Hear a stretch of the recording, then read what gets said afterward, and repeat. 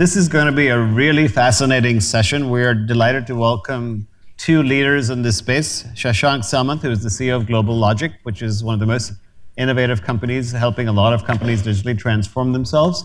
And Alejandro Martinez Galindo, who is the CIO at Walgreens. And as you know, we've sort of alluded to what's going on in the retail healthcare space with Don Jones and so on. But I think there's so much transformation going on right now that this is going to be fun to hear about what these two gentlemen are doing. So I'm going to start with you, Shashank. So since you've obviously are working with a lot of world-leading companies on their digital transformation journeys, how do you at GlobalLogic view digital transformation? It's a complex topic. A lot of things are written on this. And naturally, you guys are from universities and businesses, so you know it much better. We define digital transformation or digital in two different buckets. One is the transformation innovation piece, and other is the modernization piece. The modernization piece is getting on the cloud and using the new technologies, which happens once in every 7 to 10 years when the new cycle comes. The transformation piece is where you try to challenge yourself or challenge the enterprises to reimagine their future. That's where the design element comes into picture. And that is the area, if you do not know the segment or the particular space, is much better in terms of industry. Once design challenges the institutions, that time you start redrawing the consumer journeys. i.e. is not just technology, because you have to change every single thing along with that, including ecosystem, what you sell, whom you sell, how you sell, whom you interact with, supply chain, all those areas. Once you figure that out, and in terms of how it's going to work in the new consumerization world and new democratization world, in that case, you apply the complex technologies to make it happen. While all this is going on, every single data point, right from sensors to the emails to the navigation map, GIS data, you keep on tracking. Sometimes you don't know what you're going to do with it, but you want to use it. And all this has to happen at the near real time. We call it rolling thunder. That's what a consumer wants. Rolling thunder. That's what we call. And that all comes together, and that's where actually GlobalLogic comes into the picture. So if you see my company, we are almost 14,000 employees all around the world. They are designers, they are engineers, they are data engineers, and they are actually management consultants to how to make it happen. That's what we call digital transformation. So tell us a little more about this design thing, because you believe very strongly that design should precede any digital transformation. So give us an example or two of sort of how you think about that. Traditionally, I think I'm a software engineer, and I cut my teeth in IBM and HP in R&D. So we used to take pride in terms of what is feasible by technology, and then we used to add user interface later. The things have changed after Apple. I think things started changing because the initial thesis was consumer may not know what they want, so I think we have to give them something different. That is why actually Johnny Ive's thesis was. I'm not saying that I'm subscribing to that or not, but what we started realizing is there is a certain acumen, there are a certain class of people, certain kind of people which challenge the status quo. They actually start questioning all the way from organizational design to exactly whom you sell, what you sell, and how you sell. This is a design talent. There are people actually, we think that they're born different. They're very challenging to work with. Their agile mode is probably 10 iteration in a day. Engineers agile is probably, if you're lucky, one in 3 weeks. And they are not perfectionists. That's a good engineer, actually. Yeah, that's right. And those are the designers. So we have close to around 70 of these very high-end designers, which work with the executive management, CEO all the way down. And they are paired up with close to around 350, which are guys who can translate that into physical artifacts. Once that is going on, parallelly you have to link design with engineering and where the actually art comes. Because these two disciplines are completely different. Designers do not have boundaries, engineers have boundaries. Designers are not perfectionists, engineers are perfectionists. Designers believe they have to change everything every 2 or 3 weeks or 2 or 3 days. Engineers want to get perfectionized over a period of time. And that is the area between our studios and engineering. We spend almost close to around 3 to 4 years to try to perfect that. So do you have a boxing ring, or what do you have to... I think that's what happens actually, realistically. So we have 5 design studios around the world, and you need to have a little bit of a local sense on that. And we have 26 engineering labs. And you need to have respect for each other. You do not try to teach each other your philosophy or methodology or your book, but I think you have to marry that together to have an iterative process, which works in Agile beautifully to get it out in the market. Alejandro, so how does this work at your company when you do design thinking or reimagine? Tell us a little bit about your story at Walgreens. Excellent, thank you. If you think for a minute, what is Walgreens? We have the retail in the front of the store, you have pharmacy, you have the beauty, and you have the healthcare. So if you think for a minute, what is going on in the retail and the pressures that that segment is under, everybody understands there's a major disruption. The second element in the beauty space, we know that Sephora and others are pushing really hard to create disruption. And today we're saying Ulta Beauty, by the way, because we featured the CEO this morning. Absolutely. And the other piece of the equation is the pharmacy. And if you read the press and you follow healthcare, it's just a matter of time that the big guys are going to start to move into the pharmacy. So what option do you have? The only option is reinvent yourself. So let me share with you some of the activities that we're doing. In the retail space, it's important. How can you really starting to attract more customers? I would like to clarify something. We have more than 10,000 stores around the US, and around 70% of the US population is less than 5 minutes walk from a Walgreens. A walk. So the important topic is how can you leverage your assets to compete with a software company? So more than 10 million customers visit us on a daily basis. So the first topic is in the retail. How can you make your assortment more attractive to customers? So we are creating a partnership for companies like Kroger that we're bringing, for instance, fresh, organic, and others. And we're working with the digital capabilities to create click and collect, ship to home, omni-channel capabilities. So that's one of the examples. That'll be a Kroger store within your store? Yes. So that is about You heard it here first. It's public information. You took away my You still heard it here first, because I bet you guys are here.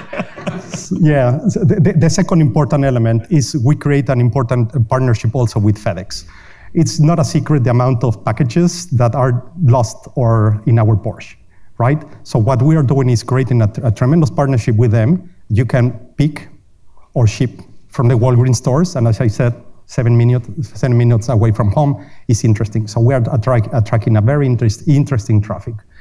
The other element that we are doing, it's in the beauty space. For instance, we create an important partnership with companies like Bridgebox. I'm not sure if the audience is familiar with, but basically it's an online retailer that, based on subscription, send you on a monthly basis or weekly basis the assortment that you have chosen. So interesting, we're getting tremendous capabilities also with that partnership.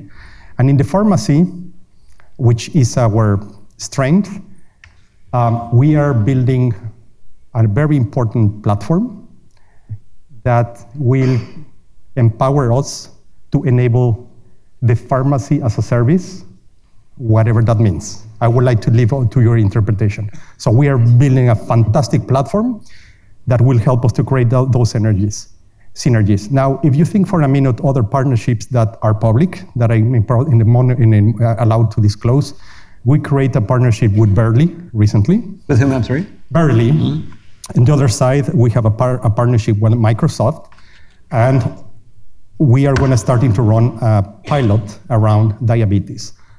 One of our objectives is how can we really disrupt healthcare? If you think for a minute what we can do with the power of Burley, the algorithm agents, the artificial intelligence, and the other element, if you think for a minute, all the millions and millions of records that we have about iris scan from our patients. If you think for a minute also what can be done with real-time glucose monitoring devices that we have signed a couple of partnerships, and we have your prescription, adherence, close the loop, and just imagine what everybody talks about it is a reality today. So we are starting to embrace in those level of disruption, because at the end of the day, what our objective is, how can you really be customer obsessed and really help to disrupt the healthcare system, which is broken. That's in a nutshell what we're doing. I do believe that that we're doing is perhaps the largest digital transformation in modern times, because in parallel, we are revamping all our platforms. You name it, supply chain, HR, point of sale, et cetera, everything has to be done at the same time. Now, one of the reasons I was so excited to have both of you here was because this is an absolutely sort of, you can't imagine a much larger scale of transformation, right? But when I hear you talk, you're talking about, so you're reinventing retail within sort of the retail section of your thing. You're of your stores. You're allowing or partnering with Kroger to sell their merchandise at your stores because that, I assume, gets you more foot traffic. Then you describe the beauty section as a little bit different, but there you've got some real serious competitors. And then, of course, the whole pharmacy business. And I'm still trying to figure out what pharmacy as a service means, but yeah, we will see. We will see. But, you know, right after lunch, we had Don Jones, who spends a lot of time in this space, talk about a situation where, you know, if you are an Amazon Prime customer and they bought PillPack, which by itself is a fairly small company, but they have platforms and so on. The idea was you go see a physician and, you know, because one of the biggest problems, people don't fill their prescriptions very often. So you get 2-hour delivery. So when you get home from the doctor, you already have the prescription waiting for you. Do you think that is where sort of the Amazon plays, and how are you thinking about that? Maybe. I rather not talk about them. I rather talk about what we are doing to fight against them. So something important in the healthcare space is through partnerships. At the end of the day, what we're trying to be is customer obsessed, right? So we're starting through partnership. We're starting to add in our pharmacies additional services. Let me give you an idea. We're creating a partnership with Quest Labs, so you can do now your blood works in the pharmacies. We are creating some specific partnerships with in order to be able to get your glasses, audition, and so on. So we're starting to create an ecosystem that we're starting to become a healthcare company, and is a convenience company, and is close to home, right? It's what we're doing is strengthen our relationship with the customers and the patients, because at the end of the day, something that is quite important. If you really analyze professions or professionals that you trust, you don't trust politicians, you don't trust lawyers, you trust your pharmacist. Because it's quite meaningful, because when you go to the pharmacy, you know that perhaps you forgot to mention to your physician that you are taking or you have been taking specific drugs. When you go to the pharmacist does medical evaluation, and we have all your history. So perhaps you can have an event and an incident because, again, you forgot to mention, and it's the value added and the relationship that we create with the patient that is tremendous value for us. So there's so many ideas going on simultaneously.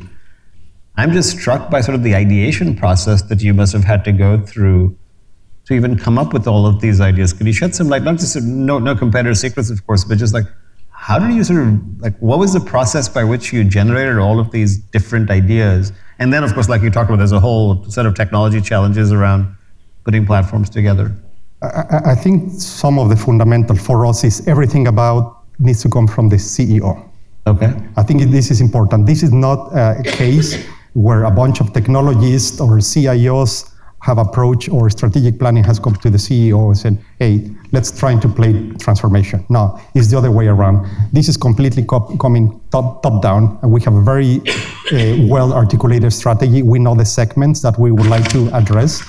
We are using some techniques like Shashank just mentioned about how to create all the discovery process with design thinking, et cetera, et cetera. I think you need to be prepared for these kind of elements. Now, something that is important, change management. We are transforming the company from a traditional pharmacy into a tech company. Right. So Shashank, talk about that, because you know, a lot of the tech is going to be supplied by cloud providers and so on. So how do you see, sort of broadly, not just Walgreens, but from your experience, you know, serving so many different customers, what do you see? How do you see broadly sort of this whole shift into becoming, you know, our premise at the center is all companies need to be software companies. So how do you think about that? I think your premise is correct. I think it's all started by the tech companies getting into their space, which is the enterprise world. Right. That's what is all started. And that is the way actually they are learning, saying that if you're enterprise world, we have to be tech companies to compete with the tech companies who are trying to come on the arts field, right? So we are seeing, if you take the advantage of GlobalLogic, we are seeing across 6 industries, communications and media. If we see that in automotive, industrial, we are seeing that in financial tech, in med tech, retail CPG, and around the world. What are you seeing in each of these sectors? Each of the sectors we are seeing that each of the companies which are more forward-leaning, trying to create a software company within. Got it. They may not call that, but that's what is happening. Right. Right. And the leadership has to come from the CEO for one simple reason. And some of these CEOs are technical guys, they are technology guys, like Starbucks of the world, or actually their CEO Stefano is a technology guy, or BBVA's CEO Francisco is a technology guy at one time. Or some of them are technically curious. And that is very essential element for that to drive it. Why? This simple reason. If you just go on the Korn Ferry or Wall Street research, a typical CEO tenure is close to 8 years. CFO tenure is close to 5 years. CIO is around 4 years. That means CEO is going to last much longer. And if they start on digital, because digital is not about trying to put lipstick on the pig or trying to have an app. That is the way of doing the business. Right. So typically what a CIO, CEO, or CFO is going to start, the real beneficiary will be their successors which are going to come after that. And that's where the company is going to survive and company is going to thrive. So it has to start at that level. Once it starts at that, the biggest challenge for us to convince them saying that if technology is going to be your core, it cannot be outsourced. You can have a lot of partners like us and technology players, which you mentioned a couple of them earlier. They can help you. They'll be assistant to you. But you have to create this core capability within the company. And that's where it starts. I have a very simple philosophy. I'm actually also a student of history. So if you say digital transformation is the biggest transformation, some transformation, and it's happening every 30, 40 years. Technology is debated whether it's a productivity tool or they really transform. And there is a big debate which had a variety of universities. But if you go back, such bigger transformations actually happen in a societal way by religion. And what is most important for religion, if you make software as religion, you need to have a prophet, right? You need to have a book, and you need to have a place. Barring actually Greeks and probably Indians, because those are different religions. There are multiple gods. But if you take those together, that prophet for such a transformation is the CEO, because he's going to have much longer term and much broader view and afford to take the risk. That book actually needs to be a way to figure out that is there, whether it's design or engineering, you need to have your way of operation. And the companies like Walgreens, companies like Volvo, BBVA, I visited BBVA's campus. They're not my client. Talk a little bit about BBVA. Because I don't think if you visit BBVA's campus in Madrid, what you see that they're like a Google campus. It's like actually— It's a bank, by the way. Design is exactly. And you walk in over there, you feel there is a university. It doesn't look like a financial company at all. And then you realize that, yes, what Francisco did before in his career is also past, but what he did, he realized that software or technology is my core and financial services happens to be just as a business. And in that campus, you'll realize that they have a way of operation, 30,000 engineers, right? They have operation and they have a place, because that is a place, not a worship, but that is a place to work. That's what exactly Walgreens did actually. They created their own. Because if the $100 billion companies have to become tech companies that cannot be born within that company, you have to actually separate out and start creating that. Now, some of the guys like BC Digital or McKinsey Digital, they are trying to actually teach that to the enterprises, saying that we can help you. Some company has further advanced, say that we can do our own. Volvo, same story, completely different geography, right? Gothenburg in Sweden.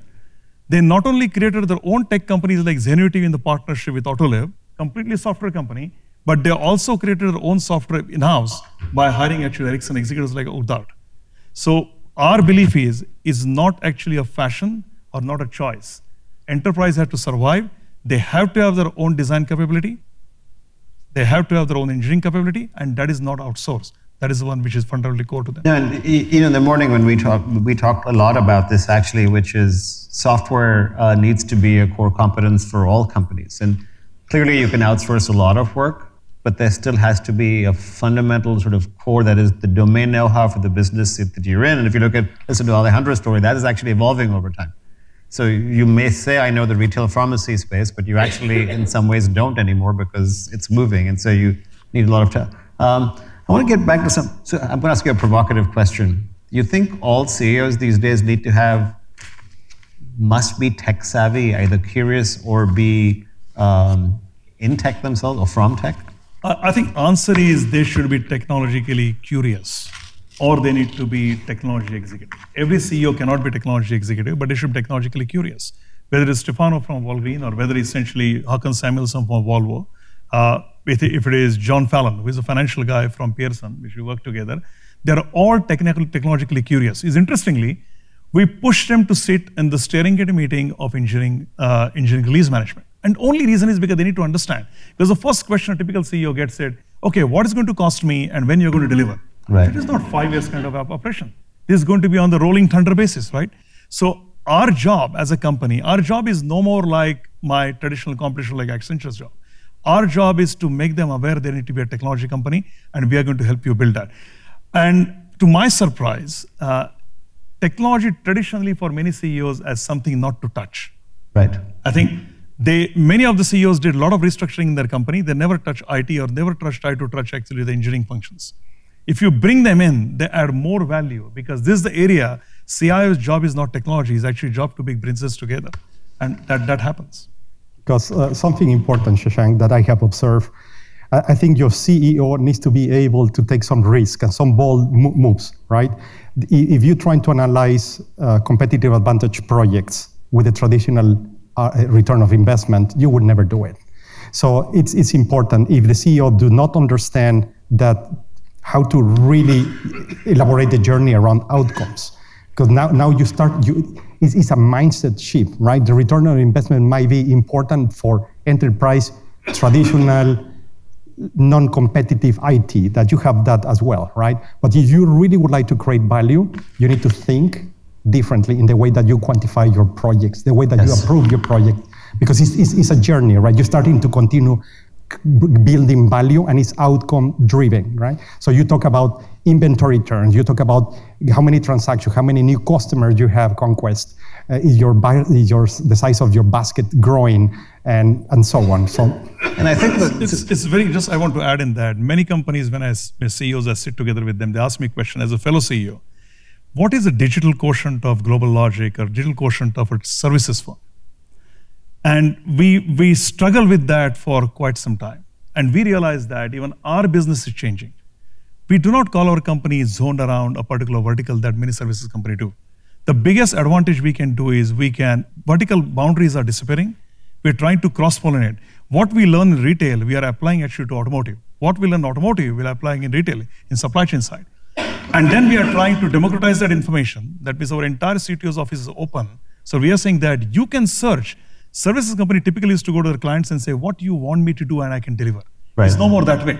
You come in, essentially it's like a university. You come in, you seek, you sift through that, and try to figure out what we can do together. No, I couldn't agree more because I've gotten a lot of advice over the years that I should have an industry vertical conference rather than a digital transformation conference. And I've just said no every single year because the whole idea is cross-pollination. I mean, completely. Even backward industries sometimes have an advantage that people don't realize. I'll give you an example. There's one CIO I worked with. He worked for a fitness company, a big chain. And he said, please admit me to the group. I'm not as savvy as everybody else, but I need help. So we said, fine, we'll help you. And I have some really big CEOs, one from Disney and one of the CIOs. And one of the things it turned out was they hadn't figured out how to get people with their passport admitted to all of their different parks. And if there's one technology that this fitness company had, you can go to any one of their gyms. That was the one thing that they were better at and nothing else. So it's sort of an interesting thing why cross-pollination is so... I want to sort of leave you with the sort of an open-ended last question, then we'll go to the audience for questions. So these are journeys, and Shashank, for you, the question is more about comparison because you've talked about BBVA, you've talked about JP Morgan, you've obviously talked about Walgreens. I'd like to hear from both of you, yours more about Walgreens. What is sort of the biggest challenges that you see in this journey? Because a lot of companies try, a lot of companies fail. So there's visioning, there's implementation, there's platform building, funding, governance, any number of things we could talk about. But just pick a couple that you think are... I'll give actually broad base, and we have enough example of that. Digital transformation is only half of it is technology. The remaining half is changing the company and try to work differently. Yes. And that is the biggest challenge. Engineering and design can solve the feasibility problem of digital transformation. The viability problem is solved by the other half. So there is a large educational firm we are working, and we advise them saying that your digitization is not about digitizing the books and audios and videos. It's about how you can track student journey. I graduated in one country, then I moved to the other country. I'm still learning. You need to have my journey, and then the content doesn't matter where it comes from, right? If it has to work that way, your all monetization models change. And this is actually a management problem, right? It's not technology problem. And in that line, that is when the CEO actually need to see beyond 3 or 4 or 5 years tenure to around 8 or 10 years. Exactly what happened in SaaS world and technology industry.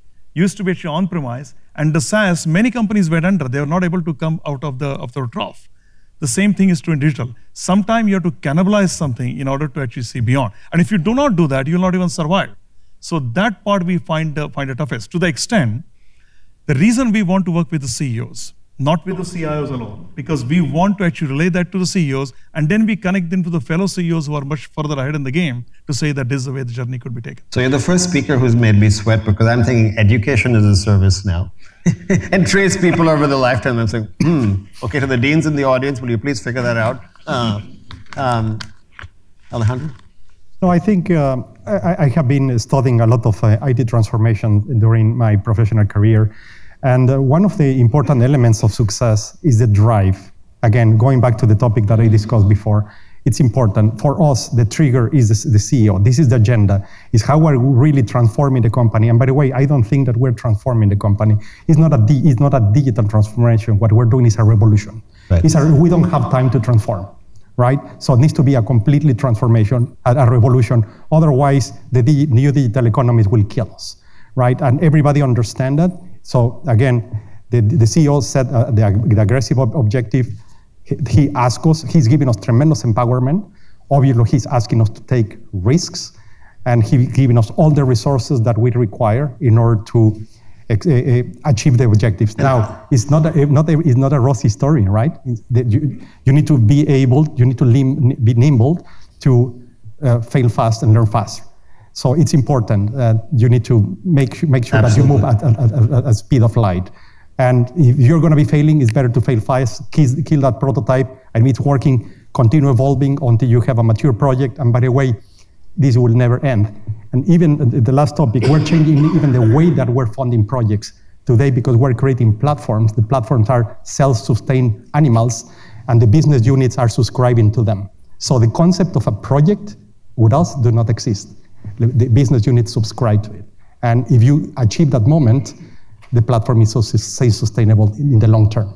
That makes it. And actually, if you think your point about revolution versus transformation, maybe I should change the name to the Center for Digital Revolution. But it's really powerful, because every time you look back 10 years, for example, and you think about what, we did that this morning. We sort of looked at where we were 5 years ago. And yes, there was lots of stumbles along the way, but the thing that you sort of always walk away with is we achieved a lot more in 5 years than we thought we would 5 years ago. And yes, we made mistakes on certain things that didn't work out, but overall the progress has been far faster than we could have expected. So you really do need to think sort of far forward to figure out where to go. Well, let's turn it over to the audience for questions. There's one back there.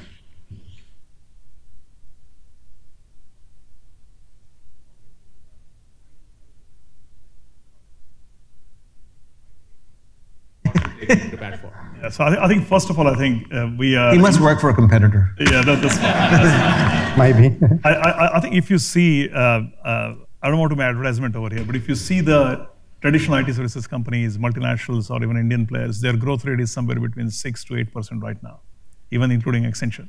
The companies which are digital natives of services space, which is like us and a couple of other competition, their growth rate is close to around 20 to 25% organic. That's our growth rate, 23%. I'm a privately held company by CPPIB in Canada and Swiss guys. And that is the reason we have actually investors outside the US, because they're much long-term view. So we believe that IT services company traditionally used to work for hire. They used to work when client used to tell them what to do. That is not the case today. The reason they have challenges, especially on the digital side or innovation side, not on the modernization side, is if you go to the client and say, if I go to Alejandro and say that, Alejandro, what should I do for you? He said that we are going to figure out together. I don't know. You are going to bring me in. We need to have a immersive workshop together to figure that out. And that will be an iterative process. There is no RFP or RFIs anymore. Is none. Probably less than 5% of our business comes from that. That's interesting. And that completely changed. That is one of the questions we ask the CEOs when they hire us. 3 questions. Number 1 is, what do you think about digital transformation? Is the lipstick on the pig, or that is the way to do business? Who says lipstick on a pig? The second question is it among your top 5 priorities? And number 3 is, are you going to get us through procurement? I actually have a question for you. Do people actually give you the wrong answers for this? They do. They do. And there are times people actually say that, no, I think you have to run through the procurement, and procurement is going to run you through the least common cost point, and that is the way you just walk, because that is not the way figure it out. So we count ourselves as a digital native, just like in their other segments companies are, and we believe that the advantage companies like us we have nothing to cannibalize on the old models. We don't have. Whereas some of the larger companies, they have something to cannibalize.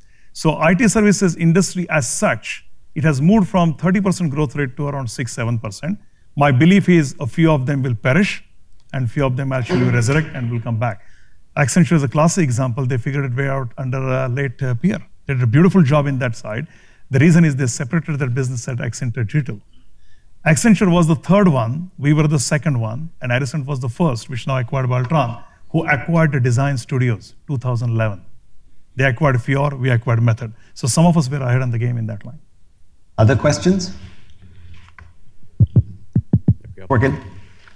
Both of you gentlemen talked about the need to not analyze long-term strategic projects by traditional ROI methods. Can a legacy business really make that transition before it feels the wolves circling? And if so, how?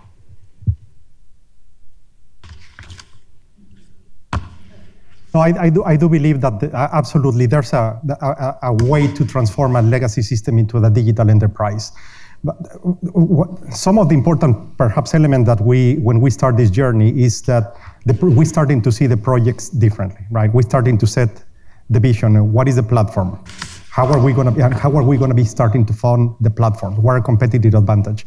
And we're starting to really create the organization that the capabilities around the organization is not just IT, it's also in the business. I think it's very important to make sure that you have product people, that you have design people, that you're starting to create the capability, because how are you going to be transforming a legacy organization into a digital enterprise if you do not focus mainly first in change? So that's the first topic that we do. And then we start in phase by phase. You said, okay, phase one, how are we going to be changing the funding from projects into platforms? And we're starting to manage something like BCs, right? The project starting to compete for funding, because at the end of the day, good, bad, or different, in the traditional enterprise funded at limited, and perhaps 80% of your budget is run, right? So how can you really starting to transform a company from run into innovate? The second element is how can you really starting to squeeze as much as you can, you have your run. So we have been ruthless in the run. And we have been changing the sourcing model. We have been changing the way that we run compute. We have even go and do things with our traditional vendors to do things at risk that allow us to really find a way to source projects. And sometimes, because I'm not sure if I'm expressing my point, it's completely at risk. So you're starting to create the space by again, changing the way that you see projects and squeezing your run as much as you can. Because at the end of the day, what matters here for you, for a traditional enterprise, again, is to find the inflection point where you become, you can switch from run to innovate. And there's a long journey. For sure, we can talk about it after the break. But this is a way that the formula that we have implemented, and is difficult, right? Because in some cases, when you have your legacy team and your legacy system supporting you for 30, 40 years, sometimes, even though that you have been trying to redeploy and repurpose this to train them to do more in the digital capabilities, the statistics said that just 30% of the teams go through that element, right? So it's a complex topic.